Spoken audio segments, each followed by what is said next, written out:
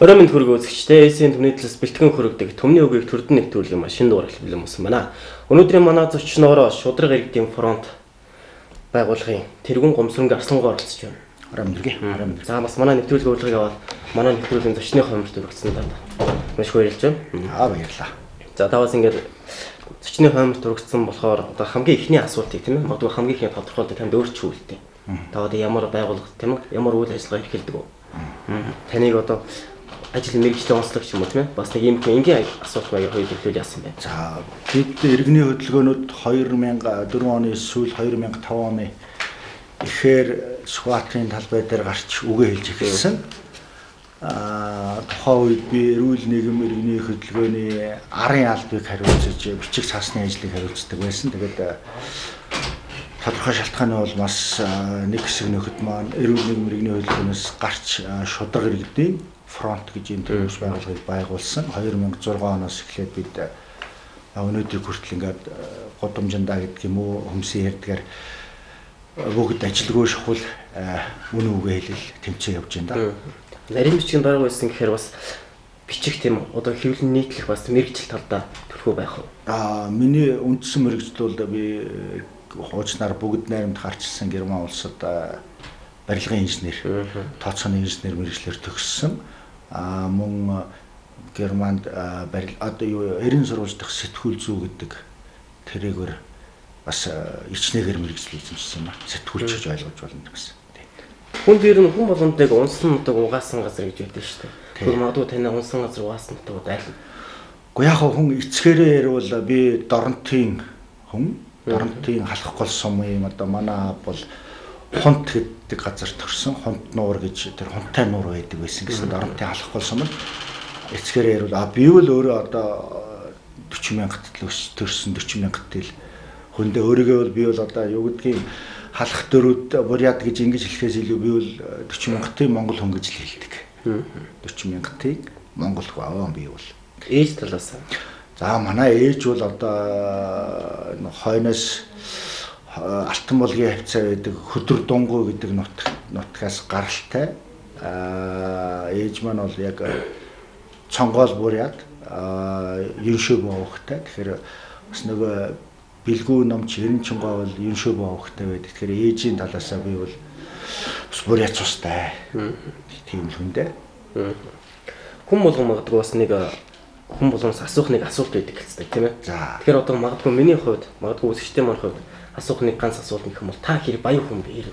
Би юу? Ер нь одоо нөгөө төрөмждөх мөнгө гэдгийг баян ядуу гэж ойлгохоос илүү баян хүн бай гэдэг бол юу гэдэг үлээ одоо галд шатахгүй, хулгайд алдахгүй, үер усны аюулд орчихгүй тэр хөрөнгө бол эрдэм мэдлэг гэж хүн хэлдэг.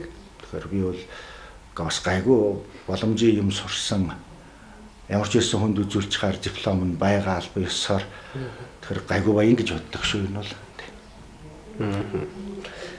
Ер нь бол яг ингээд таны ярианы сандараа бас нэг социализмын бас нэг чиг хандлага үзэл суртал бас нэг хүн болгонд нэг тулгуурсан тийм ээ бас нэг ойлголт өгдөө шүү дээ нэг хүмүүжил бас утган гэж байдаг. Танд бол яг социализмын талын бас нэг яс утга харагдаад байна л да. Магадгүй социализмын талын ач тус одоо ачаасны нэгэн гарсны ач тус хоёрын ялгаа нэг ямар ялгаа байх вэ? За тэр би бол яалтчгүй одоо социализмын бүтээгдэхүүн гэж өөрийгөө хэлэх юм да.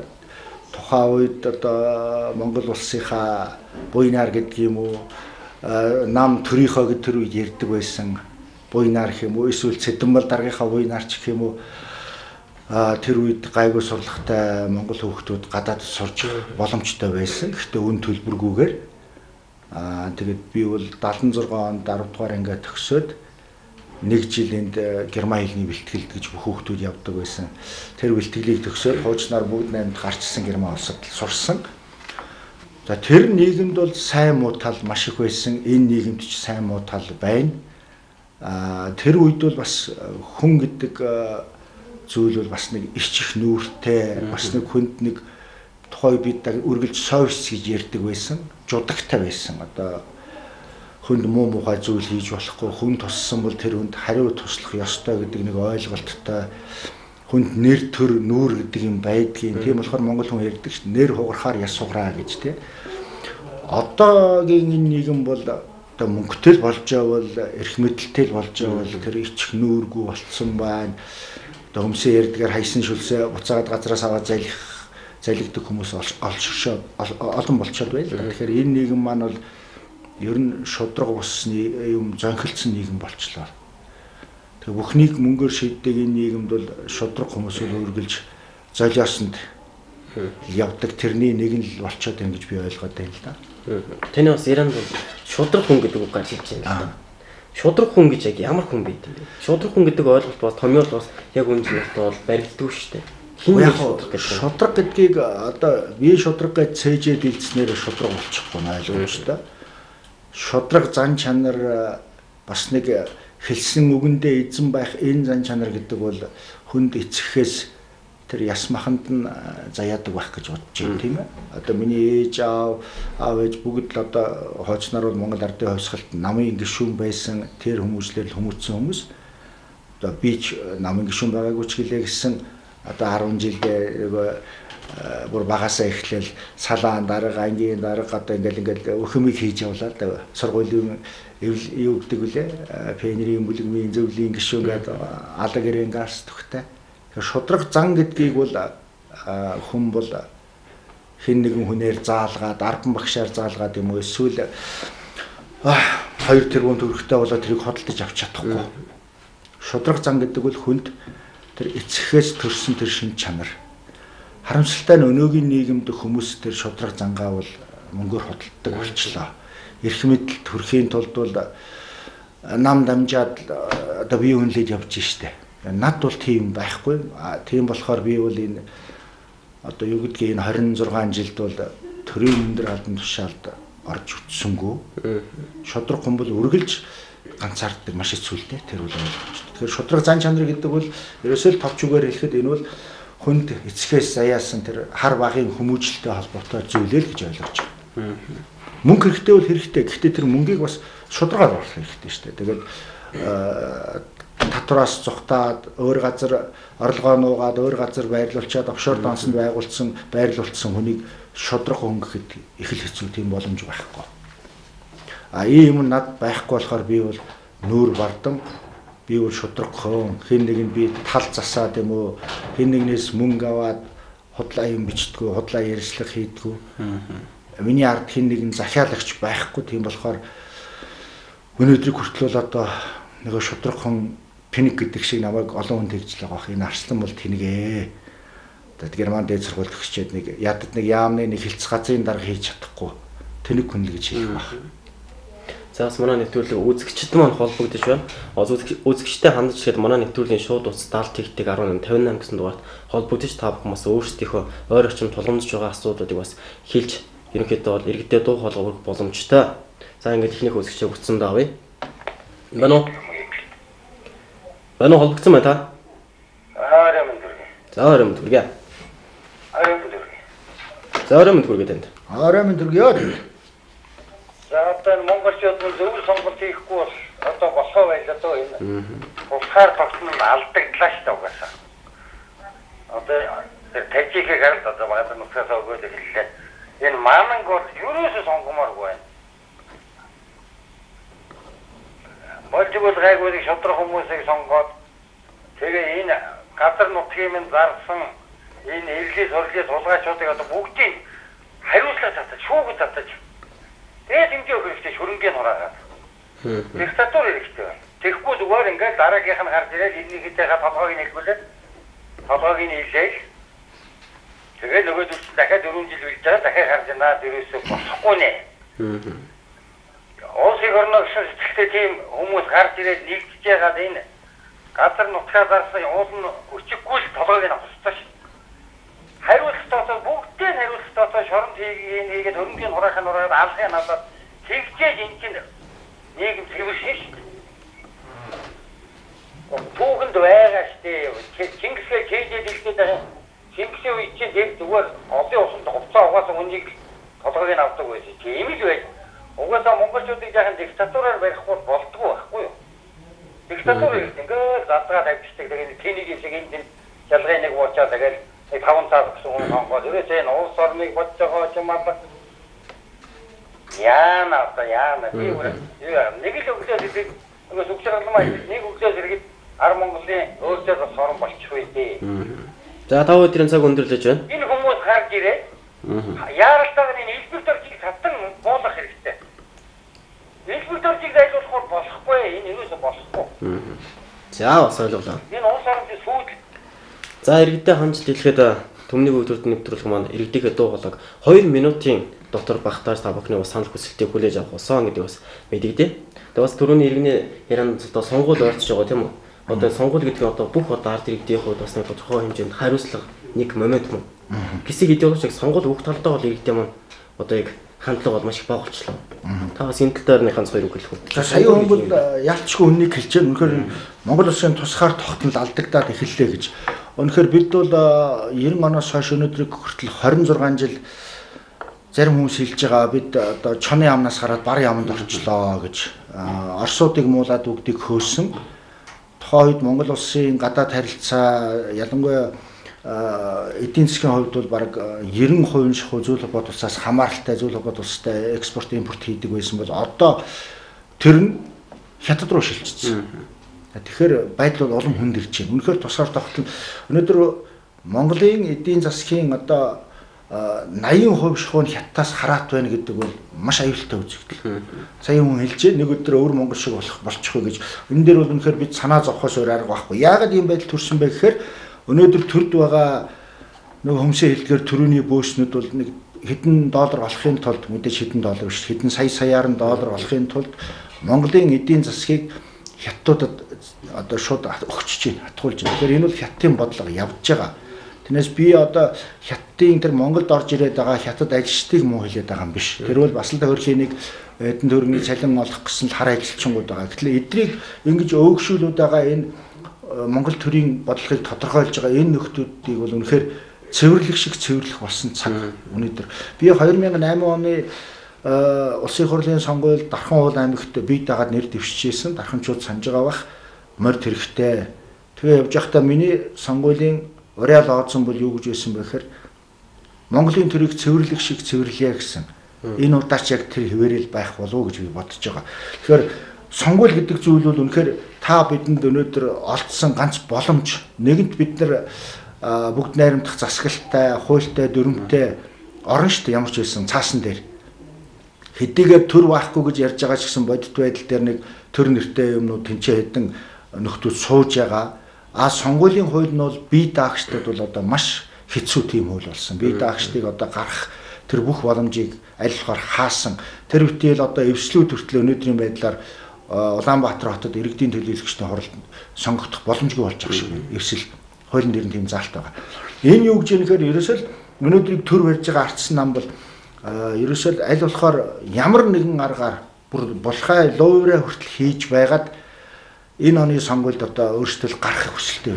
Яагаад ингэж нэхээр хэрэг унах юм бол бүгд магадгүй дээлээ нөмөрнө гэдгээ тэнд байгаа хүмүүс мэдж байгаа. Тийм болохоор иргэд бол энэ удаагийн сонгуульд маш бодолтой арай шудраг гэсэн тийм хүмүүсээ сонгох нь зөв байх, хэтэрхий их намжрах шаардлага байхгүй. Бүр тэр тусмаа одоо манан гэдгийг манан махнизм гэж хүмүүс яриад байгаа шүү дээ улс төрчид тийм. Манан гэдэг маань ман нам, ардсан нам, Монгол ардын хувьсгалт нам, ийзэн гэсэн одоо энэ дөрвөн нам бол сүүлийн 26 жилд Монголын төрийг бүгдээрээ тодорхой хэмжээгээр хувь нэмрээ оруулж барьсан. Энэ нөхдүүдийг ерөөсөө сонгож болохгүй маа. Яг сонгуульд өгөхөд ирэхээр ард түмэнд бол маш сайхан амлалтайг нийтнэр. Одоо ингээд 5 толгой ашиглах гэж одоо гэр хорооллын хүмүүст 10 сая төгрөгийн зээл өгөнч гэдэг юм уу. Одоо танай гэр хороог сайхан болгоно, өр хүүхдийн чинь сургана барина гэдэг ингээд сайхан юм ярьдаг.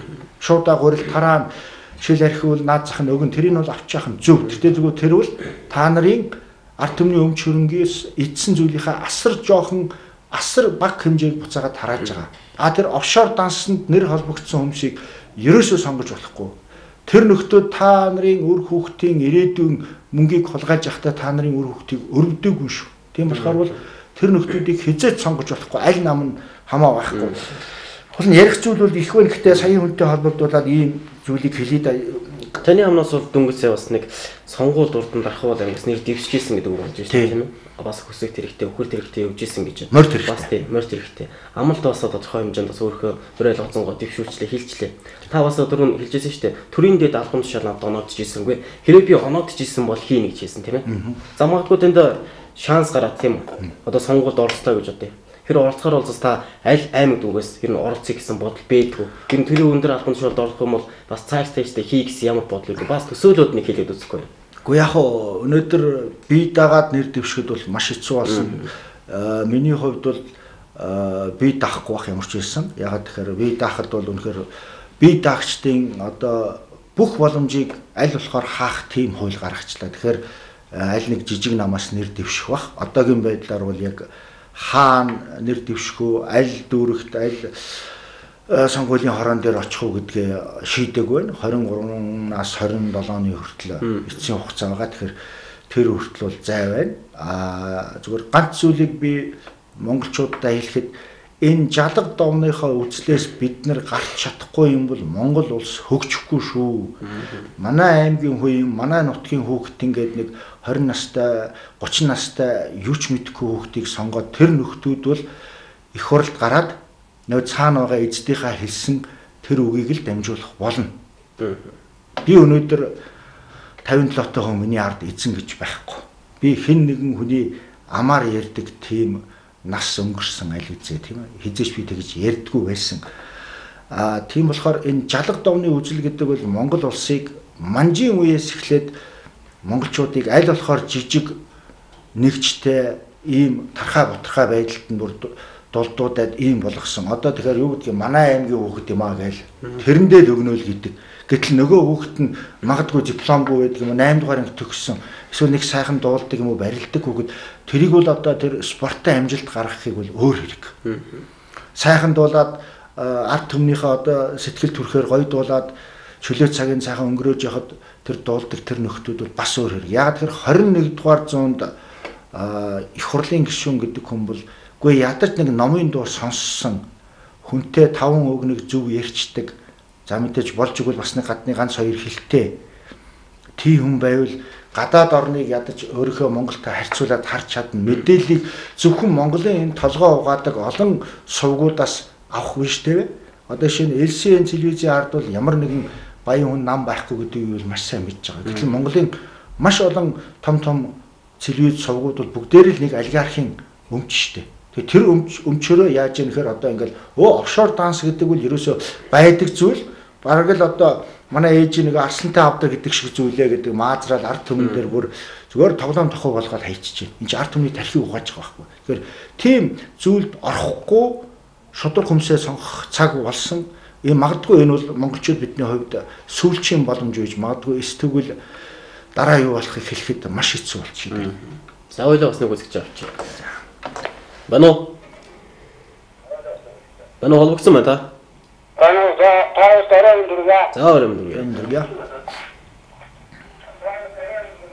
Заарyan Арслан одоо амжилт тушаа энэ хурд дэвшиж байгаа юм байна. Тэгээд та сонгох тухай олон жил шудраг зүрхээ ард түмэнд харуулсан хүн болохоор төр хэрэгтэй хүн байгаамаа. Энэ хурд одоо энэ хүмүүсийг нэг ядаж нь 30 40 ороо суурчвал энэ хурд ороо суучих юм бол засгийн газраа байгуулад энэ нэг 24 жил бидний тон жидэж мөлдсөн энэ доромжилсан энэ хүмүүсийг одоо гарваас таасаар авахыг аваад хөрөндийг бүгдийг хураагаад энэ ингээд улс орнороо тогсон гэдэг зүйл ангаар тэр гагмагийн шүүхт нөгөө энэ хүмүүсийн асуудлыг цэг тавихгүй дөрөс болохгүй байгаамаа юм.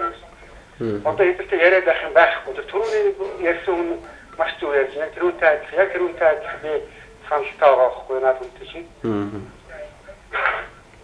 Тийм учраас одоо энэ сонгуульд ерөөсөө ард түмэн энийхүү мэтийн шудраг хүмүүсийг л олж аваад ерөөсөө гаргаж ирээ сонгогч тэр 80 доктор нэг ингээд түүгээд зарим намаач гэсэн түүхэд бас 76 шудраг хүнээс нэг засгийн газар байгуулчихдаг шудраг 40 хэдэн олдно үед энэ чинь нэг шудраг их оронч цөөдөд дэжтэй гарын 5 хуруунд багтахтаа гүйтэй болоод цөөдөд дэжтэй наад уян гамбаатар гэдэг цөөдөд юм чинь тий цөөдөд наад тийм учраас олныг оруулаад ингээд өгвөл ард түмэнд өөрсдөө хэрэгтэй байна.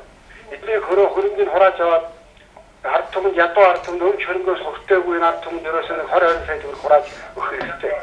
тэр сүү атуулагч одоо нэг их 80 20 тонн алтг нь тэр чи одоо бараг нэг их 80 төгрөг шүү дээ. Тэгээд одоо ийм хөө хөрөнгөтэй болсон хүмүүс одоо тэгээд хөрөнгө орлогоо нуугаад хөрөнгө орлогын төлөв дээр бичиг байгаа шүү дээ. Энэ үчиний хүмүүсийн хөрөнгө орлогын төлөв дээр яваа бичиг шууд хурааж аваад ажлаас нь харах тийм хуультай байгаа шүү дээ. За одоо өдрийн цаг өндөрлөж байна. Энэ учраас одоо ерөөсөө дараагийн сонгуульд ийм юм хүсэж байна ерөөсөө. Эдгээр хөрөнгөний хурааж аваад ерөөсөө тэгээд ард түмэн харааж их. Тэгээд хөрөө цэвэрлэхийн ажиллагаанд дамжуулж тусья заавал юм лаа. Зя. Иргэдэн сар араасаа холбогдож бас өөрт ч юм уу тодорхой хэмжээнд санал оноогоо хэлж байна л да. Тэгвэл бас яг сэтгүүлч хүний хувьд бас нэг асуулт байгаа сонин гэж хэлж ирхэлтэй ч юм уу тийм ээ. За. Тэгэхээр яг настайгаж бэр ухаан суудаг гэлтэй шүү дээ. Тэгэхээр одоо та 57 настай гэхэр чинь бас 57 наснд үзэж харсан зүйл их л байгаа байх. Мэдээж асуудал. Урд нь хасж ийсэн албан тушаалд бол байгаа байх. Тэгэхээр яг таны уг хүнчин үр яг ямар хүн бий гэдэг. Одоо яах вэ? Би 10 жил байхад одоо их шиг л байдаг байсан. Эвлийн хурал дээр эвлэл гэж байлаа шүү дээ. Монголын хувьсгал залуучуудын эвлэгээ бид нар чинь 9 дугаар ангид эвлэлд элсэж ийсэн. Бас гайгүй сурлагатай нүүд нь би 2 дугаар ангидаа пенерийн байгууллагад элсэж ийсэн. Тэгэхээр баатарчууд 1 дугаар ангидаа болдог байлаа. Манай ангийн гайгүй сурлагатай 6 хүүхэд одоо энэ Дашторжийн, Нацэг доржийн хөшөө гэж байсан да одоо тэр Шангрила зочдууд л барьчаад байгаа. Хүүхдийн паркын тэн дээр очиж 68 онд шиг санаж байна.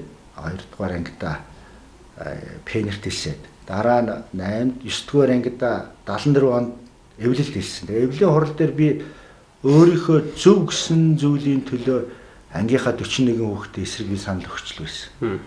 Би өөрийнхөө зөв гэж бодсон зүйлийн төлөө одоо за эцсээ хүртэл зогсдог гэдэг юм уу тэрэн дээр туйлбартай байдаг л да. Энэ бол миний Арслан гэдэг хүний мөн чанар. Гэтэ энэ маань бас хэцүү. Яагаад тэгэхээр одоо зарим хүмүүс хэлдэг. Чи бусдтайгаа тэгвэл хамтрах ёстой шүү дээ. Тэгэхгүй л амжилт гаргахгүй гэж. Үнэн. Бусдтайгаа хамтрах гэхээр юу хөө? Би хамтарч юм идэхт нь би оролцож чадахгүй шүү дээ. Хотлоо хэлэхэд нь би оролцож чадахгүй. Шудраг улсуудыг аль болохоор хооронд нь нэгдэхгүй байхын төлөө энэ төр барьж байгаа нөхдүүд бол бүх аргаа хэрэгэлдэг. Янз бүрээр гүтгэн, доромжилн, худлаа ярина. Нэгэнд нь очиод тэр Арслан бол тийм хүн гэж хэлнэ. Нөгөөдөгт нь очиод надад хэлээ тэр чинь тийм хүн ч хэлдэг. Янз бүрийн юмнууд гардаг. Гэхдээ би шантраагүй. Би 8 онд 12 онд Дархан уул аймагт нэр дэвшижсэн хүмүүс санаж байгаа бах. 2009 онд Чингэлтэй дүүргийн нөхөн сонгуульд мөн оролцож ирсэн.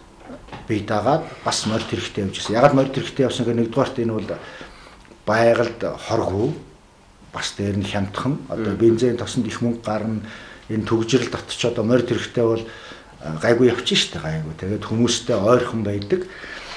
Би түрүүний хүний нэг саяын сүүлчийн зочны хэлсэн тэр офшор данстай нөхдүүдийн тухай бас үгээ хэлмээр байна л да.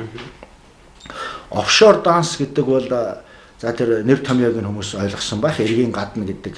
За тэр юу гэж нэртэй байх юм. Тэр офшор дансанд ямар хүмүүс мөнгө хийдэг юм бэ гэхээр нэгдүгээрт хар тамхины 8-аас олсон мөнгийг бол офшор дансанд нуудгийн.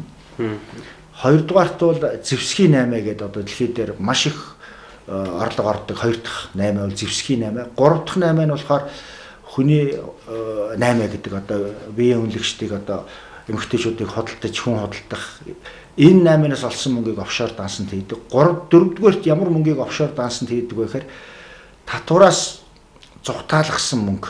Одоо компаниудын улсаасаа нуусан одоо хоёр данстай байдаг шүү дээ компаниуд. Нэг дансаа татварын албанд үзүүлдэг, нөгөө дансаа харуулдаг. Тэрнээс зугатаалгасан мөнгийг офшор дансанд хийдэг. 5 дахь хамгийн чухал бидний одоо ойлгох зүйл бол юу гэхээр аль ч орны улс төрчид авилгалын мөнгөө офшор дансанд хийдэг. Жишээ нь манай авилгалчд бол одоо хэлж штгүй би данс нээлгсэн боловч тэрэнд ерөөсөө мөнгө байгаагүй. Тэр мөнгө бол байдгүй. Яагаад тэгэхээр тэр мөнгийг бол дор нь Монгол руугаа буцаагаад аваад ирдэг. За жишээ нь юу гэдгийг нэг их хурлын гишүүн хүн гэдэг юм уу төрийн өндөр албан хаагч хүн тендер зарлаад тэр тендерийнхаа хууль бусаар нэг хүнд олгохдоо шууд биднээр авах аюултай баригдана гэдгийг мэдж байгаа. Тэгэхээр тэд нар үл яадаг бол за тэгвэл миний тэнд байгаа тэр офшор дансанд наад мөнгө хийж хараа. Тэрий чинь хийн гут нь гар утсан дээр мессеж хүрээд ирнэ шүү. Таны офшор дансанд хэдэн төгрөг хэдэн сая доллар боллоо гэж. Офшор данс бол доотлон сая доллараар тэгээд дээдл нь хэдэн тэрбумаар яригддаг. Ороод ирэнгуут л би тендерийг тэр нөхөр одоо ялсан гэдгийг ингээ зарлчин жишээ. Тэр мөнгийг бол би дараа нэг хятад руу очиод хятадаас шууд уцтаал бэлэн мөнгө аваад Монголд оруулаад ирэхэд тэрийг хяндаг ямар ч зүйл байхгүй. Манай офшор данстангууд бол тэр мөнгийг бол дор нь Монгол руугаа оруулж ирээд угаагаад эхэлсэн. Угаана гэдэг маань өөрөөр хэлбэл 8-нд оруулаад юм уу барилга бариулаад одоо тэрийг шудраг хөдөлмөрөөр олсон мөнгө мэт харуулах гал ингээд эхэлсэн. Тэгэхээр офшор данстай нөхдүүдэд бол хизээч итгэж болохгүй. Тэр аль нам байх нь хамаагүй, нам бус байх нь хамаахгүй. Энэ бол ард түмний өмчрөнгийг хууль бусаар лойрдж ичсэн нөхдүүд байгаа болохоор тэр нөхдүүдийг бол сонгож ерөөсөө болохгүй гэдгийг хэлэх хэрэгтэй байна. За хуулиар дахиад нэг үзэгч авчих. За. Бано. Байна. Хологцсон байна та. За байна. Пиатлын нийгмийг устгаж социалист нийгмийг байгуулсан. Энэ одоо бороо байсан гэж бодож байна. Тэгээ майнд Монгол төв зургийг муулна гэдэг чинь түүхийг устгаж байна. Өнгөрсөн үеэ муу хэлвэл ирээдүйн өхөр буугар буудна гэдэг дүүс зүгийг ялангуяа социализмын үеийн хүмүүсд биелүүлж байгаа шүү. За баярлалаа. Яг сая хүний хэлсэнтэй нэг зүйл саналдаг байна. Өнгөрсөн түүхээ юу гэдүүлээ гар буугаар буудвал ирээдүйн чинь таны их буугаар буудна гэж бид бол өнгөрсөн түүхээ мартаж болохгүй. Түүхээ мэдхгүй хүмүүс ой төөрсөн сармагчин лугаа адил гэж хэлдэг. Гэхдээ түүхээ санаж нэгээд бүх зүйлийг зөвхөн Чингис гэж ярих нь бас өрөөсгөл. Социализмын үеийн хүмүүс сая хүний хэлдгээр тэр Чингисийг үүсгээд байсан. Энэ бол нэг өөр асуудал байх гэж бодож байна. Яагаад тэгэхээр социализм бол Монголд маш их зүйл өгсөн. Цэдэн балыг одоо муу хэлээд байгаа хүмүүсийг би гайхадгийн. Тэр хүн бол ямар ч байсан Монгол төрийг 44 жил тэргүүлээд явж исэн. Тэр хүнийг алдан тушаалаас нь буулгаад хойш нь явуулахад тэр хүн хэдэн номоо аваад бичээсэн үзгэж авч чадаагүй явсан шүү дээ. Алтан үзэгтэй байсан. Үзгийг хурааж исэн тийм. Тэр социалист нийгэм хүмүүс ярьж байгаа. Оросууд одоо манай 30-40 мянган хүнийг хилмигдүүлсэн гэж. Мэдээж хилмигдүүлсэн бол аюултай асуудал, аимшигтай. Миний одоо ээжийн талын 2 буряд хөгшин лам байсан бас зөвлөлт рүү ачигдаад байхгүй болсон л доо. Гэхдээ бид тэр хүмүүсийн ачаар, тэр хүмүүсийн үнээр Монгол ус өдий зэрэгтэй явж байгаа. Тийм биш байсан бол магадгүй бит хоёр өнөөдөр телевизийн өмнө ингээд сайхан монголоор ярих биш хятадаар яриа сууж явах байсан баг. Ийм чөлөөтэй ярьж чадахгүй. Тэр хүмүүсийг бид нар золиосондоо гаргаж агаад Монгол улс ямар ч байлаа гэсэн тусгаар тогтносон бүгд найрамдах Монгол ард улс гэдэг улсыгаа бид нар аваад үлдсэн юм шүү. Тэгээгүй байсан бол өнөөдөр тэр Тува, Өвөр Монгол, Бурят ямар байдалтай байгааг хар тэнд монгол хэлээр сайн ярьж чадахгүй. Тэгэхээр бол тэр өнгөрсөн нийгмийг бол нийгэмд бол сайн муу зөндөө зүйл байсан. Гэхдээ тэр өнгөрсөн нийгмийг эргээд шүүж ерөөсө болтгүй. Түүхийг шүүнэ гэдэг асуудал байдаг. Нэгэнт өнгөрөөд явцсан. Өнөөдөр бид яах вэ? Юугаа ярих ёстой вэ? Ирээдүйд бид яах юм бэ гэдэг юм. Өнөөдөр үнэхээр 26 жил Монголын ард түмний амьдрал сайжирсан хаа вэ гэж асуумаар байна. Цөөхөн тоотой хэдхэн хүмүүсийн амьдрал сайжирлаа. Тэр хүмүүсийг бол би үргэлж ярьдаг дотор нь 2 хувааж болно. Тэр олигархуудыг. Нэг хэсэг нь бол үнэхээр одоо өдрийн 18 цаг ажиллаж иж компани босгоод улс төрд орсон нэг хэсэг улсууд байна. Нэг хэсэг улсууд бол энэ 26 жилд их хурл цагаан захтай сууж байгаа тэр хүнтэн болцсон нөхдүүд байгаа. Тэгэхээр ард түмбэл хизээ нэгэн цаг тэр шудраг шүүхийн байгууллагатай тэрийг бас ялгаж салгах нь зөв. Түүнээс биш бид социалист нийгэмтэй адилхан хамгийн сайн 8-ч гэдэг юм уу хамгийн сайн толгойн гүйлгээ ухаантай тэр хүмүүсээ цаазаар авч болохгүй байх. Улс тэрийг ашиглаж явах ёстой. Ганцхан хууль бусаар олсон уу үгүй юу, устдаа татвараа төлсөн үү үгүй юу гэдгийг шалгах ёстой. Түүнээс энэ 26 жил Улаанбаатар хотод сайхан өндөр байшингууд бослоо. Хүн өөрөө баяжхын тулд бол өдөр шөнөгүй сууж агаад дэлгүүр хоршоогоо ажиллаад 5 төгрөгтэй болохыг явж байна. Энэ бол байх ёстой асуудал. Гэхдээ төвлөрсөн төлөвлөгөөт эдийн засаг гэдэг юм уу эсвэл одоо төлөвлөгөөт эдийн засаг гэдэг бол ерөөсөө байхгүй. Энэ бол худлаа. Зөвхөн зах зээлээр дэлхий дахин хөгжнө гэдэг тэр Фридманы онол худлаа гэдгийг бол Америкийн үйл явц баталчлаа. Барууны үйл явцууд. Өөрөөр хэлбэл барууны өндөр хөгжилтэй бүх орнуудад эдийн засаг тупик буюу мухардалд ороод эхэлсэн. Тэр орнуудад ч гэсэн төвлөрсөн төлөвлөгөөтэй эдийн засаг байдгийн шүү дээ. Бүх зүйлээ тэгэл зөв хамаа авахгүй 10,000 хүүхэж хуулийн дээд сургууль сур гэсэн тийм зүйл байдаггүй байхгүй. Бүгд төлөвлөсөн юмар явж байгаа. Гэтэл манайх энэ 26 жилд Монгол яасан гэвэл Америкийн нэгдсэн улсын бараг даалгавраар Оросуудыгаа бүгдийг хөөж гаргаад ерөөсөө мөнгөтэй сайн юм байна. Америкийн арчил сайн гэдээ ороод ирсэн үр дүн юу болсныг одоо өнөөдөр харж байна. Тэр социализмын нийгэмд байгаагүй гуйлагчид бий болсон. Социалист нийгэмд байгаагүй архичид бий болсон. Тэр социалист нийгэмд байгаагүй ажилгүйчүүд асар ихээр бий болсон. Тэр үед байгаагүй хог түүдэг энэ тараншаанд амьдардаг хүмүүс бий болчиход байна шүү дээ. Тэгэхээр бид тэр нийгмийн сайн талыг авах ёстой байсан. Харамсалтай нь авсангүй. Тэр нийгэмд үнгүй сургууль, цэцэрлэг, яйсал байсан. Бүгдийг байхгүй болгосон. Одоо тэгвэл болох ямар харагдсан байна? Монгол улс бол маш баян орн. Үнэхээр энэ нэг хүнд оногж байгаа байгалийн баялгаараа бол монголчууд бид бол дэлхий дээр тасархай толгойцох баян орн. Өнөөдөр энэ их баялаг маань цөөхөн хідэн гэр бүлийн нэг 30-аад хүний гарт орцсон байгааг бид зогсоохгүй болохгүй. Түүнээс энэ бол арчил юм аа чадж байгаа нь арга байхгүй гэд чадахгүй нь хохино гэд нэг хэсгийг годомжинд гаргаад хэдхэн хүн амьдрал сайжраад яаж байгаагаа энэ бол амьдрал сайн болж гэнэ гэж хэлэхэд бас хэцүүлтэй тийм ээ. А тэрнээс гар утас гэдэг юм уу машин гэдэг бол тэр тэргүй дэлхийн нийтийн хөгжил. Хойд солонгос ч гэсэн машин байна уу байгаа хойд солонгосч гар утас байгаа шүү дээ тэгвэл. Тэгэхээр гар утас гэдэг зүйл бол тэр тэргүй энэ 26 жилд Монголд орж ирэх зүйл байсан. Өнөөдөр бид яах ёстой гэвэл энэ байгалийн баялагийг арай тэгш замаар хуваарлах ёстой. Яагаад жишээ нь тэр 5 толгойд гарч байгаа тоон нүүрс болгоноос Монгол улсын иргэн хүртэх хэрэгтэй шүү дээ. Үндсэн хуулиар хамгаалагдсан эрх байгаа. Монгол улсын газар нутаг бол газар нутагт бол ард түмний өмч өгөө түүний хөрсөн доорх баялаг бол ард түмний өмчөө гэж заасан байгаа шүү дээ хуулиар. Төрийн хамгаалтанд байна гэдэг. Гэтэл өнөөдөр эрх барьж байгаа нөхдүүд яаж яах вэ гэхээр нэг алга дарам цаасаар лиценз нэрээр нэг эрх мэдэлтэй нөхдөд өгч байгаа. Тэр нь эрх мэдэлтэй нөхөр нь яаж авах вэ гэвэл тэр 50 тонн алттай гэдэг юм уу 100 тонн алттай тэр газрыг аваад өөрөө ашиглаж чадахгүй болохоор яадаг вэ? Хятадын нэг дурын компанид нөгөөдгөө хэдэн сая доллараар зарчиж байна. А хятад бол цаанаас төрийн бодлогоор нааш нь хүмүүс оруулж ирээд байна шүү дээ. Тэгэхээр Монголын баялаг хятад ороод байна. Хятадын төрийн доктрин гадаад явдлын яамны доктринд нэг өгүүлбэр байдаг. Маш аюултай өгүүлбэр. Энэ юу гэхээр хятад улс хөрөнгө оруулалтаа хамгаалахын тулд зэвсэг хэрэгжилж болно гэсэн заалт байгаа. Жишээ нь сая хэдхэн хоногийн өмнө болсон явдлыг хүмүүс мэдж байгаа бах. 5 сарын 6-ны өдөр Тажикстаны Горно-Бадахшанский район гэж байдаг. Уулын Бадахшаны район тэр бүс нутгийг хятадууд 1 тэрбум хятад 1 тэрбум долларынхаа өрөнд одоо Тажикстан улс өгөөд эхэлсэн. Хятад айрмаа оруулчлаа. Өнөөдөр Монгол улс хятад хэдэн тэрбум долларын өртөө байна. Талигаад өгсөн. Тоог нь мэддэг, жинхнээрээ мэддэг хүн байхгүй шүү дээ. Нэг өдөр ийм байдал давтагдахыг үгүйсэхгүй. Тэгэхээр бид яах ёстой гэвэл энэ төрд гарсан доо урьдчдыг одоо эсвэл дээрэмждэг шиг юм уу? Дээрэмждэгэд хэлсэн шүү дээ нэг нөхөр тийм ээ. Тэр манай намд чинь фракс гэж байхгүй дээрэмжд байдаг гэж том хүн хэлсэн шүү дээ Улсынбаатар. Тэр хүний хэлснээр энэ төрд гарсан дээрэмждийг бид цэвэрлэхгүй юм бол таны хүүхэд үр хүүхэд чинь монголоор биш хятадаар ирэх цаг ирэх бах. Өнөөдөр Монголын хацаргоо охтууд нь мөнгөтэй лууханыг жунгааг дагаад урагшаа яваад өгч штеп тийм ээ.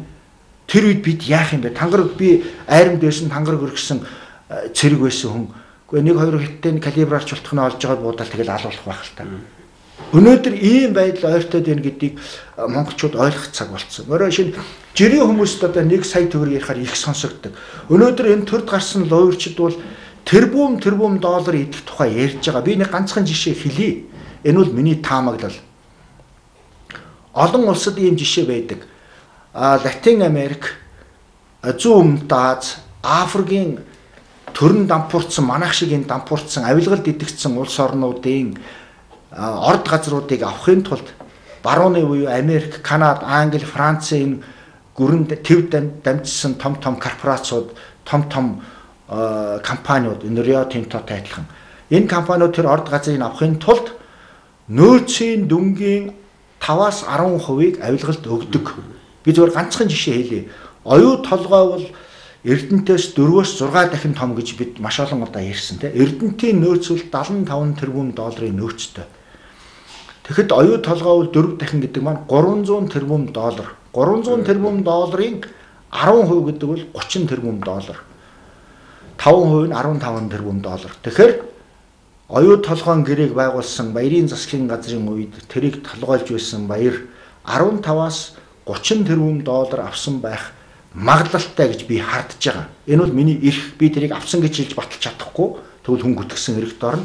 Би сэтгүүлчний хувьд, эрен сурвалжлах сэтгүүлчний хувьд бас нэг дөрвөн хэлээр гадаадын дөрвөн хэлээр уншаад ойлгоод ярьцдгийн хувьд би бол тэгж хардж байгаа. 15-аас 30 тэрбум долларыг бол баяр авсан байх магадлалтай. Мэдээж ганцаар авахгүй. Тэрнээсээ нэг жоохон хэсгийг намдаа өгнө, нөгөө ганц өгтэй байдаг юм уу эндээ өгсөн байх. Тийм ээ? Би тэгж хардж байна. Тийм болохоор баярыг өнөөдөр авилгалтай тэмцэх газар нь яаж чадахгүй байна. Цагдаа ч яаж чадахгүй байна. Нөгөө шудраг байцгаа гэсэн ерөнхийлөгч элбэгд орж ин ч яахчгүй байна. Амд нь мөнгө чихээд байхад хэн ч дуурахгүй болчиход энэ нийгэмд. Миний амд бол чихэж чадахгүй болохоор намайг дорн ажиллаа салчиж ийл шүү дээ сая. За хоёулаа бас нэг үзэж авчаа. Байна уу? Байна. Холбогдсон байна та. Самбули шоуг хэлсэн юм уу? Самбули би самбули сурталчилгаа хэлсэн юм даа. Этапа инженер дармасан нэг дэвшгүй. Тайван освэрд бол самбули хардгүй гэж мартгүй байна. Нэг юм айгүй одоо носож ярьж архивчтай уусаар түнэ баяж байхгүй болсон. Монгол чалаа болсон пост ирэх зүйлүүд дүүрсэн байгаа шүү дээ. Тэгэхээр дараач настай нэг тийм баяж зүрхэнд орж хаварын сонгуулийн сурталчилгаа шоугаа хийж энэ айлууд хийсэг үлэг айлууд тавгаахгүй тооцоо унтаад мэдчихгүй хүнд байд юм бэ сонгуулийн сурталчилгаа хийж байгаа хүмүүсээ ийшээ шоудаа чи гэж хэлсэн юм аа. Тэгээ танай түмний үгийн төрд нэгээд энэ дараа түмний яриа ярьсан хэлүүгийг уул цааш дамжуулаад яриад байвал тэгээд нэг хүн уушаал идэг өөр хөдөлгөөнөд тулгаал идэг гэж шоу шиг юм болоод байна шүү. За сэтгэлээ иргэдийнхээ санал хүсэлтийг бол хүлээж явнаа. Иргэд доор бүртээд өөрөөс нь санаа оноотой байгальтай ялтчихв. За тэгэхээр мэдээж сонгуул аль биесээр эхлэегүй байгаа. Гэхдээ би энэ хүмүүсийн асуусан асуултанд хариулж байгаа болохоор жоохон дэлгэрэнгүй ярих нь зөв. Мэдээж би бол тийм олон үг ярьдаг хүн биш. 2005 он байна уу 6 онд 25 дугаар сууг телевизээр нэг 20 минут ярих боломж надад ганцхан удаа олцсон. Өөрөөр хэлбэл би 25 дугаар сууг телевизээр амьдралдаа нэг л удаа нэг 20 минут Уянгийн нөхөр Баатар хоёрт хэлж байгаад нэг ярьж үтсэн. Тэр үед би юу гэж хэлсэн бэ гэхээр хэрэг би Батлан хамгаалахын сайд Сонон Бэлийн оронд байсансан бол 2006 онд ирсэн юм байна. 2005 онд Тайландд гарсан шиг цэргийн эргэлтийг Монголд хийх байх байсан гэж хэлсэн. Энэ бол миний хэлэх гэж байгаа бүх зүйл энэ дотор багтчихж байгаа. Гэтэ энэ бол би хүчирхий хэлтхийн нэг уриалан дуудаагүй. Энийг би хэлхийнхаа өмнө хуулийн хүмүүстэй ярьж агаад хэл хүчгийн хүнтэй ярьж агаад яг юу гэж хэлвэл би сүлд нах ям цагдаа намайг дуутахад нах ям дуутахад одоо би хариулж чадах вэ гэдгийг асууж агаад хэлсэн. Энэ бол би Монгол улсын үндсэн хууль заасан тэр 2016 заасан эрхийнхаа дагуу өөрийн үжил бодлоо чөлөөтөө илэрхийлсэн хэрэг. Би яагаад өнөөдөр дэлгэрэнгүй маш дэлгэрэнгүй хүмүүст энэ тухай яриад байна гэхээр хүмүүс маш олон телевизийн энэ ярьж байгаа зүйл толгой нь эргэцсэн, залхацсан, итгэл нь алдсан, хүнд итгэхэ болцсон, холигтуулаад хошгруулад хүнд ч итгэхэ болцсон болохоор синхруулах гэж л ингэж яриад байгаамаа гэдгийг ойлгох хэрэгтэй. За хоёлаа бас үзэгчтэй яраараас нь ерөнхийдөө төлхөө авч байгаа. За тэгё асуусан зүйлүүл хариулаад байна уу? За сайн байна орой минь. За орой минь. Яа. Зайсан тэгээд үзэгчтэй орой минь. Яа. За стат бол ийм л хоёр асуудал хай. Ёо 80 оны нөгөө тэнэмэний талбайдар болсон каттуудыг юу тосорсон дасны дараа улаанчтай гарчаа каттад очоод тухайн үед дарагтаа ярилцаад за бид нар Монголоос цэрэг аваа гарлаа шүү. Одоо та нарын ээлж ийм л болсон түлс танк ихүү хөнгөн божмат пожинта орсуудыг монголчууд хөөж гаргах гэж байгаагүй. Тийм байх ч үс байхгүй. Дотоодын тэр 14-5 республик яа гэж зүгээр Монголыг каттад таяад явсан байхгүй да. тэрийг монголчууд хөөж гаргасан болоод тэгэж яриад одоо юугаа их үү. Тэгвэл энэ Монголд байгаа Америк, Франц, Герман, Япон ер нь тэгээд энэ Монгол малны туурай гарсан болгоны ард түмний ихчийн сайдуудыг бүгдээ рүүгээ гаргачих. Тэгээ улаан орос харах хэд хоёр үлдээ. Тэр хоёр Монголын хэдэн цагийн дотор хаах уу? Би өөрөө үндсэн аюулгүй байдал талаас 26 жил телевизээр ярьж чинь 89 оны 10 сарын 1-нд бичээд авчираа. Тэр өдөр би Монголын арай дуугаар ардчлал холбоо үүсээгүй байхад анхныхаа үгийг хэлж тийм арай дуугаар Монголын ард түмэн газар нутгийнхаа эзэн болцгоё гэж. Надад ардсан намын хэрхэх газрын дарга тийм ээ China вайн цагт сайнайд батуулнаар над цалиуг харагдаад чи хүн битээ хүчээр заяа би таныг мартаа явж чинь дэмжиж таны төлөө туу хоолгоо өргөж ирсэн. Зүгээр яг энэ гिचгэл орчихъя да тэгээд хэл ам хийгээд яах вэ? Эцэст монголчууд дэлхийн эзэнт гүрнийг байгуулсан их Монгол Чингис хааны урсаад гэдгээрээ багахж их Монгол улсаа дахин сэргээн байгуулцгаая залуучуудаа. За баярлалаа. Саяын ярьж байгаа хүмүүсийг бол үзэгчид сайн таних байх та. Телевизээр маш их ярьдаг. За тэгэхээр би телевизээр ингээд холбогдоод ярихээр нэгдүгээрт их мөнгөгүй нэ. Өдөр болгон бүх телевиз рүү ярих ч одоо хэдэн мянган цас гүйч нь бас хэцүү шүү дээ. Тэгэхээр би бол хардж байгаа хардах хэрэгтэй. Ард нь ардсан нам байгаа болохоор энэ ингэж ярьдаг бах. Хүн болгон чөлөөтэй орж чадахгүй энэ нөхцөл унтраач тасчгал ороод ирдэг. Тэгэхээр нэг цахилгаан холбооны ямар нэгэн газраас нь шууд холбоотой гэдэг ч юм уу гэж харддаг юм. За яг ардсан нам одоо төрд байгаа нам бол бүгдээр л өөрийнхөө хамгаалах бүх боломжийг хийж байна. Ман засгийн эрхэнд байхдаа ч гэсэн өөрийгөө хамгаалах бүх юм хийдэг байсан. Махан байхдаа хийдэг байсан. Одоо ардсан нам байхдаа хийж байна. Би буруу гэж хэлэхэд бас хаашаа нэгэн тэр нөхдүүд унвал дээлийн нөмөрхөө бүгд мэдж байгаа болохоор ард түмний тархийг бүх л боломжоор угаахыг бодож байгаа. Сая таны амжилттай холбоотой нэг зүйл хэлье. Тэр таны миний талбайд улсны дараа гаргучаа очоод тэгж хэлсэн гэдэг бол энэ бол би өөрөө уншиж олж үзээгүй. Одоо өөрийн мэддэг дөрвөн хэл дээр ханаас нь тийм олж үзээгүй. Зүгээр тухайн үе зүйл холбоот улсын байдал маш хэцүү байдалтай байж хахад юм ар Монгол одоо бүгд дамжих Монгол ард улсын асуудлыг ярих бодох сэхээгүй байж хахад Монгол бас тодорхой хэмжээгээр хөдөлгөөн өрнөд зэрэгээ гарах гэсэн. Тэгэхээр үндэсний аюулгүй байдал гэдэг нэг зүйл рүү эргээд оръё. Үнэхээр үндэсний аюулгүй байдал гэдэг бол бидний түрүүний ярьжсэн тусгаар тогтно гэдэгтэй л холбоотой асуудал. Бид өнөөдөр нэг зүйлийг сайн ойлгох хэрэгтэй. Хятад улс өнөөдөр тэрбум бараг 400 сая хүнтэй болчлаа. Тэрбум 300 сая 380 сая газар нутаг дээр багтгаа болцсон. Хятад улс өнөөдөр эдийн засгийн хувьд бол тэргүүлэх гүрний нэг болцсон. Хүн ам нь багтгаа болоод эхэлж байна. Орос улсын хувьд бол ямар ч байсан ойрын 50-аас 100 жилд газар нутгаа тэлэх бодлого тэднэрт байхгүй. Ягаад бол хангалттай их байгаа. Одоо бүр алс орнотод нэг 10-аас 20 сая хятадыг оруулж иж одоо газар тариарын эрхлүүлэх тухай асуудал Оросууд хүртэл ирээд эхэлсэн байна. Тэгэхээр энэ нөхцөлд юу гэж ойлгох вэ гэхээр Оросын холбооны улс бол газар нутгаа тэлэх бодлого одоохондоо байхгүй юм аа. Хэрв тэр Оросын холбооны улсад цэрэг стратегийн хувьд аюул занал учруулахгүй юм бол Крим шиг Монголыг эзлээд авахгүй. Гэхдээ бид нөгөө талаас бодох юм бол Монголд аль нь хэрэгтэй юм бэ? Аль нь биднэрт арай ойр байдаг юм бэ гэдэг. Ийгэл цэгийн дээр сая судалгаа гарсан.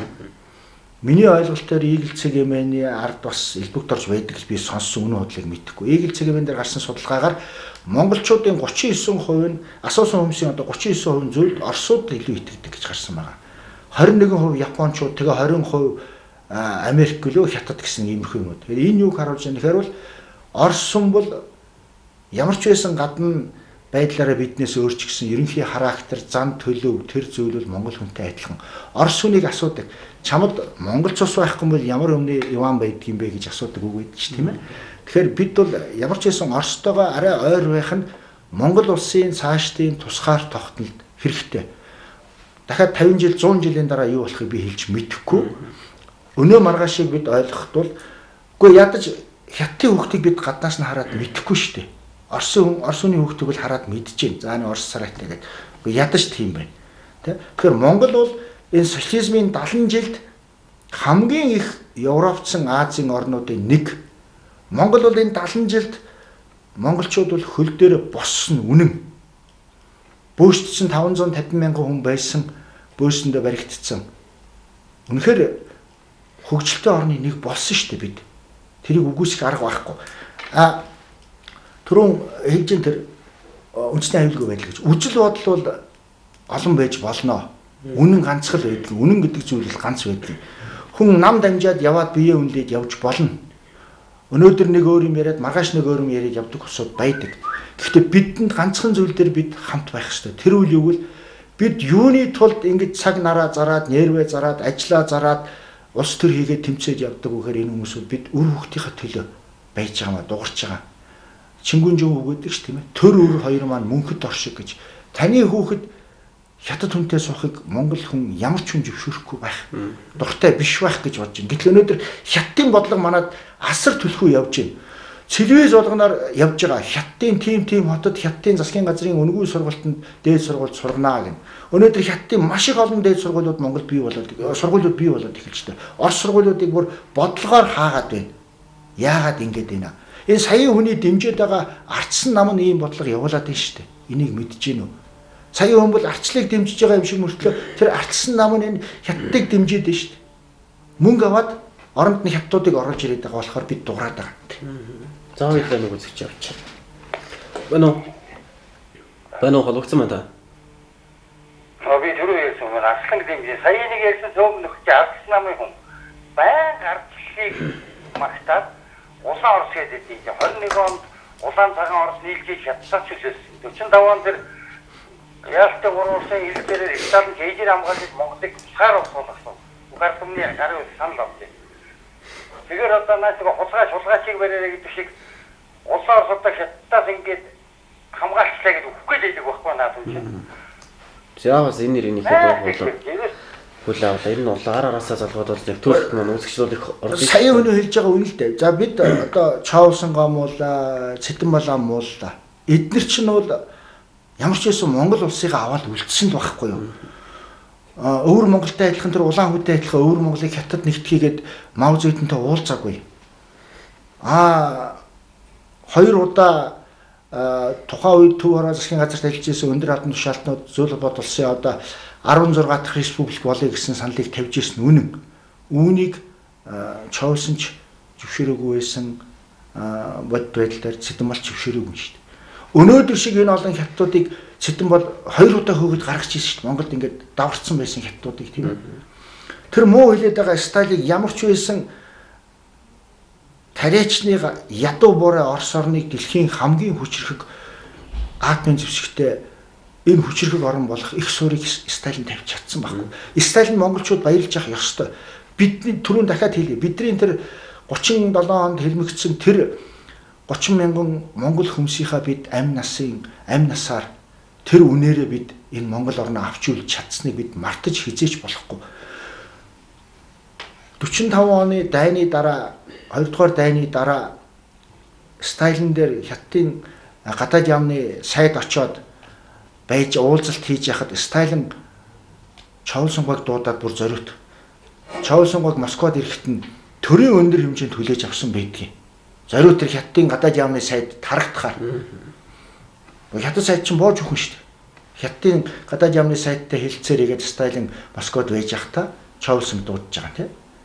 Тэгээд Чаулсан очихт нь төрийн өндөр дээд хэмжээгээр хүлээж авсан. Цэтэн бол яагаад тэгэхээр тэрнээс болоод тэр гэрээ хэлцээр бол Орос хятад хоёрын хийжсэн гэрээ хэлцээр хоёр бол бүтээгүй. Тухайн үед бол хятадууд бол юу гэж ярьж байсан бол дайны дараа хятад энэ юг өвөр Монгол, ар Монгол хоёрыг бид нар нэгтгэхэд том автоном байгуулъя. Хятадын бүрэлдэхүүнд оруулаач гэхэд бол Сталин юу гэж хэлсэн бэхээр би тэрийг мэдэхгүй. Тэр ар монголчуудаас өөрсдөөс нь асуу. Бие даацсан нэгэнт одоо эрхчлээ гэдгийг мэдэрсэн ар монголчууд юу гэж хэлхийг би мэдэхгүй. Та нар өөрсдөөс асуу. Тийм болохоор ард түмний санал хураалтыг 45 онд бид нар хийж яагаад тийм ээ? Бүгд найрамдах Монгол улс гэдэг юм байгуулж чадсан шүү дээ. Энэ хиний гавьяа гэхээр Сталины гавьяа байхгүй юу? Өөр хүний гавьяа биш. Байна уу? Байна. За, олбогцсон байна та. За, баярлалаа. За, Арслан дэмжиж байна. Би миний хувьд бол аслан бас багсаа мэдхий.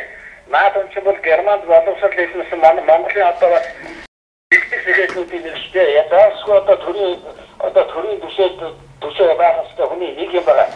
Наад тэр өмнө тэр донгосоод нэг арслын хэдэн одоо бууны нохоо нууч ястай нэг тэнгэргүй. Ерөөсөө наад улсуудаа ерөөсөө боцгол битгий юу яа. Тэр нэг монголчууд чадахгүй, та нар чадахгүй, яасан чадахгүй. Тэгсэн мэлэг гэж өнгөрсөн цаг үеийн тэр нэг хандаж яадаг сахиатын нөхөд энэ бол эдрийг одоо шууд авахгүй байх хэрэгтэй. Сая одоо энэ арцлаа бүчээр тойрог хуваацлаа.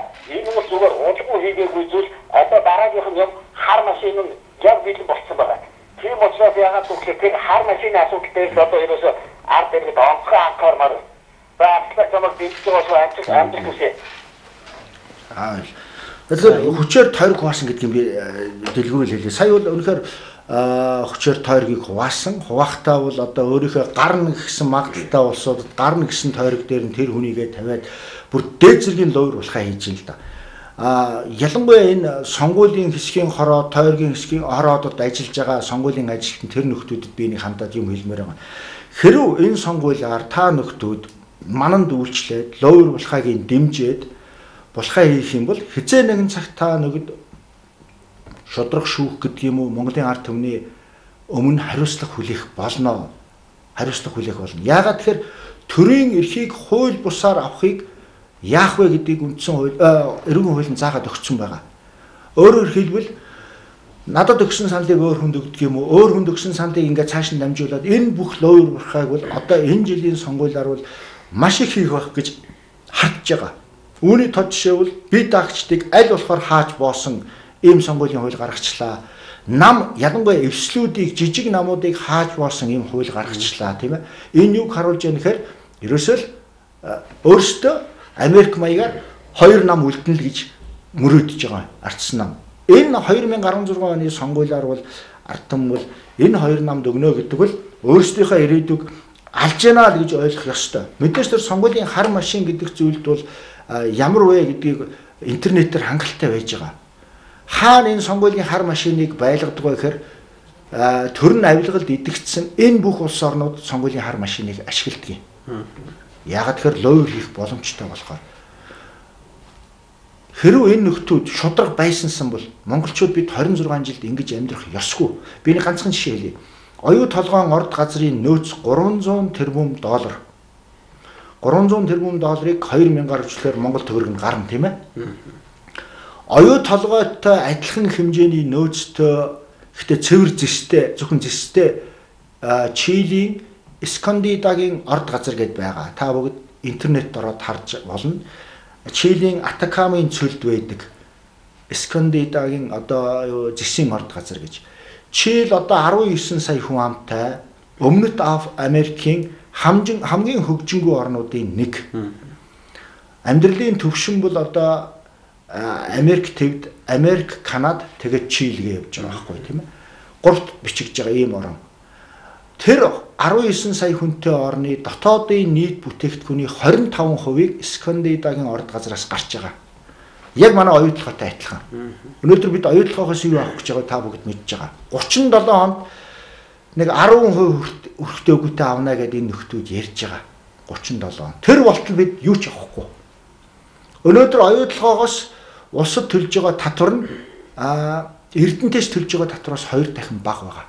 Тэгэхэд Монгол 3 сая 76 хүнтэй. Тэгээ 3 одоо тийм л жоохон орно шүү дээ. Тэгтэл 20 сая хүнтэй тэр Чил орны эдийн засгийн 25%-ийг зөвхөн Эскондидагийн орд газраас гаргаж байгаа. Тэгэхэд Монгол улсын 40 хүн баг хэсгийг оюутлогоо гаргаж ийн гэдэг маань юу гэсэн бол ард түмнийг мал гэж бодоод энэ луурчид оюу толгойг гадаадын нөхдүүд худалдсан гэж хардхаас өөр ямар ч боломж байхгүй. Би хардна гэж зориуд хэлж байна. Худалдсан гэж би хэлэх юм бол хэрэгт орчин. Ягаад гэхээр тэгвэл та тэрийг батал хүний гүжирцэн гэж хэлж байгаа болохоор тэгэхээр худалдсныг би мэдж байгаа ч гэсэн энийг бол худалдсан гэж хэлж болохгүй. Би хардж ийн гэхээс өөр арга байхгүй. Авилгын цаг маань өндөрлөд өгсөн маань. Тэгээ сүүлийн ганц асуулт. За ингээ хоёулаа бас өнөөдөр сайхан ярилцлаа. Бас таны ярианы бас өөр их чих юм болох нь үлээж асуу сайхан тодорхойлогдлоо. Тэгээд эцэг асуулт нэг ямар асуулт гэх юм бол одоо магадгүй За та тодорхой хэмжээнд дээгүүр албанд шууд байр сууринд гарлаа гэж бодъё тийм үү. Тэгэхэд тань дээр нэг баян хужаа ч юм уу тийм үү Герман магадгүй Австралиас Америкаас аль нэгээс хүн ирээд энэ газруудыг чи авъя, энэ ордыг чи авъя гэдэг. Тэний урд 1 тэрбум доллар ч юм уу тийм үү. Магадгүй 10 сая тэрлэн ч юм уу өгөөд та энийг өөр офшор дансандаа хийчихье гэдэг. Хэрэг хэлэх юм бол та тэр дансыг аваад өөрхөн их нутгаа газруудаа зарах уу, худалдах уу? Над тийм жуддаг байсан сан бол би мөнгөнд тодолдог байсан сан бол 12 жил гудамжинд тэмцчихэд өнөөдөр ингээ ажилгүй явж байхгүй. Өдөрт аль хэзээ их хурлын гишүүн болчиход хэн нэгний бөхшийг долоогоо явж байна. Би мөнгөөр бие үнэлдэг байсан сан бол. Тэгэхээр би бол хэлдэг үгээ би бол 70 хүртлээ биш 70 дортлоо үгээ хэлнэ гэж хэлэхэл болно. Мөнгө бол амьдралд хэрэгтэй гэхдээ энэ амьдралын утга учир бол мөнгө биш. Амьдралд мөнгө хэрэгтэй нь хэрэгтэй. Тэгэхээр мэдээж ойлгомжтой асуудал юм дээр бол би хизээч хүлэн зөвшөөрөхгүй. За тэгэхээр яагаад шудраг иргэдийн фронт гэж ер нь төрөмс байгуулах нийлэх болсон юм бэ? Гэхдээ яг энэ хүмүүс дотор чинь шудраг хүмүүс байгаа. Шудраг хүмүүс нь энэ нийгэмд харамсалтай цөөхөн болчих. Хүмүүс айдаг болсон байна. Амин хувиа хичээдэг болцсон. Дугуйр ихэд өөрөө дугуйчмаар байдаг шиг үр хүүхдээ бодоод намайг дугуйчих юм бол одоо үр хүүхдээ маань ажилгүй болгочна гэж над хэлж ирсэн их хурлын гишүүд байсан болсон. Ахмад буурайчуд байна. Гайгүй шудраг дугуйчдаг мөртлөө яг надтай ярилцахад орё ихээр айгаад хэлдэггүй би орохгүй чамтай. Яагаад тэгэхээр би чиний асуусан асуултанд хариулахгүй байхад над дэвгүй би хариулж чадна. Хариулчих юм бол миний өөр хүүхэд ажилгүй болчих гээд байна гэдэг. Тэгэхээр тэр хүний ч одоо би яагаад ингэж дуурч яаныг бол миний ах トゥ хамаатан саднаас өнөөдөр Монголын төрд ажиллаж байгаа өндөр албан тушаал ашиж байгаа нэг ч юм байхгүй бүгд ажилгүй болсон. Тийм болохоор би хинээс ч яахгүй зөрөгтэй дуурч байгаа. Над нэг ширхэг дэлгүүр байхгүй. Тал дангууч байхгүй бүтэн дангуу хэтэл. Тийм болохоор би хинээс ч яахгүй дуурч чадж байгаа. Над ицсэн, уусан, луурцсан, хүнийг гүжирцсэн, гүтгсэн, хулгай хийсэн зүйл байхгүй, хууль зөрчсөн зүйл байхгүй болохоор би хинээс ч яахгүй чанга дуурч чадж байгаа. За энэ хүрээд Эсийн төрөлөөс бэлтгэр гэдэг төмний өгөг төрд нэвтрүүл өндөрлөж байна. Өнөөдрийн манай зөв шудраг иргэдийн фронт төрөмс байгууллагын тэргүү Г.Арслан оролцлоо. За баярлалаа. За дараагийн дугаар хөтөлбөр баяртай үсгэж таа.